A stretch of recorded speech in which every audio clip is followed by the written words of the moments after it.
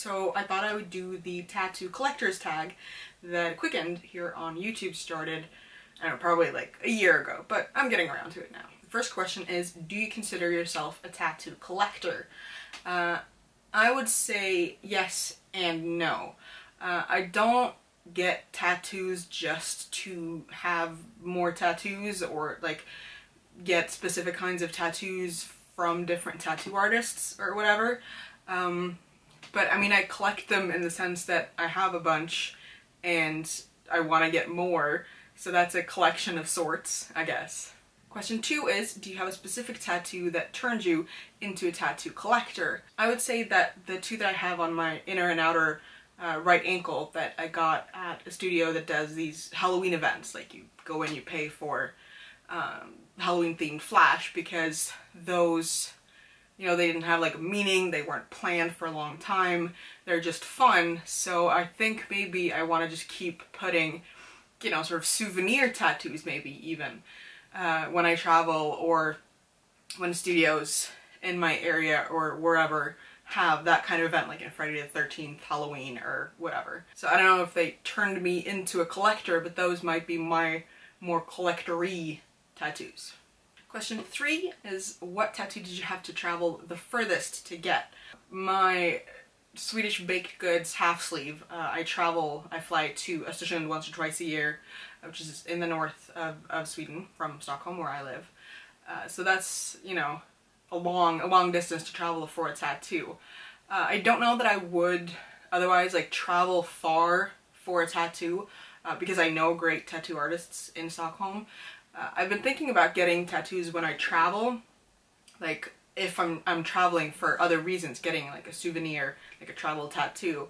I haven't yet because it's always like interfered with something else, like, you know, I want to get to go swimming on vacation, or I don't want to travel with a big tattoo, but that might start happening one day.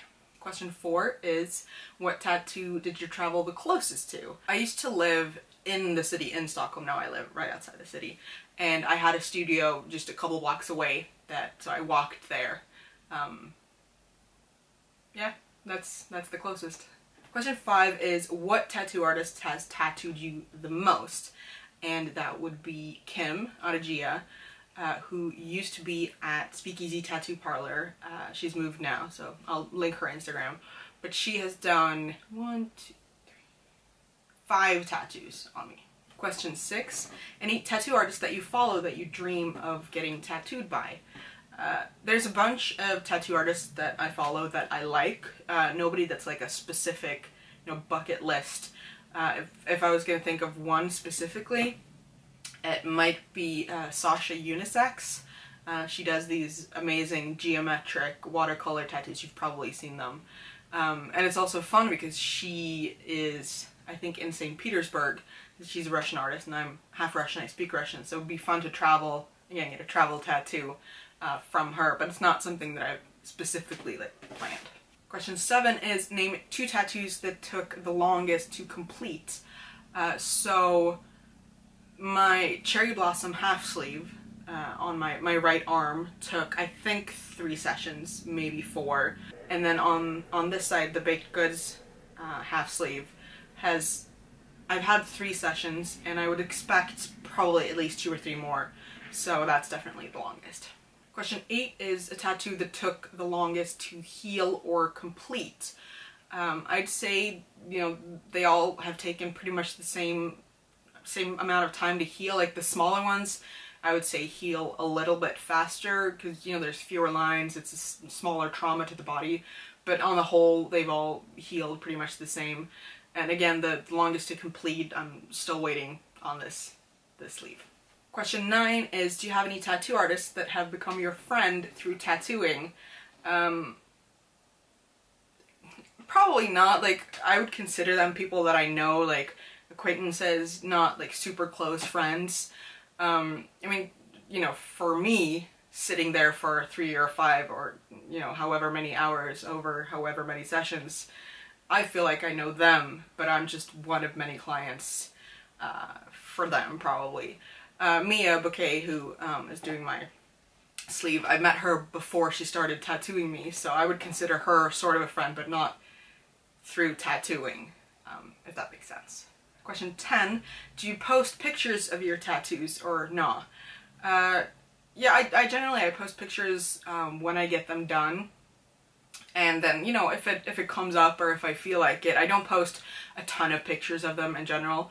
I'm not really afraid that someone's gonna copy one of my tattoos because they're either sort of like generic enough that they're not like unique to me, or they're so weird and specific that I don't think, you know, someone else would want to get them. I know that a couple of my small tattoos have inspired other people to get similar tattoos, which I just think is kind of fun. Question 11 is, how do you react when someone asks to see your tattoo? With pretty much anything, you know, it's all about how someone asks. Mostly I'm fine with it, like I like my tattoos. As long as people don't, you know, start pulling at my clothes or try to like touch me and touch my tattoos. And that really mainly happens if I'm, you know, in a bar somewhere, people are drunk. I don't go out as much anymore, so it doesn't happen that often. Generally, like, people are nice, people are interested, they want to talk about it, so I'm cool with it. The only thing I sometimes worry about is, like, someone will ask to see a tattoo and then maybe I'll, you know, show them more of them or show them, like that I'll get too into it, so I worry that I'm annoying them, but, you know, that's more about me than other people. Question 12, when will your collection be finished? Well, like I said, like, I don't have a specific collection or with a specific goal, like, you know, one tattoo in each continent or whatever. So either, you know, when I run out of space or when I just don't feel like I want any more tattoos. So because it's more of like a general collection thing, I don't know. When I die, I guess. And question 13, who do you tag? I think so many people have done this tag by now that there's nobody like in particular that I want to tag. So if you haven't done it, do it if you want to. And if you have, go you. If you have any questions or thoughts or poetry, leave them in the comments below. The descriptions have links to whatever, social media, all that stuff. So be nice to yourself, drink some water, take a nap, and I'll see you later. Bye!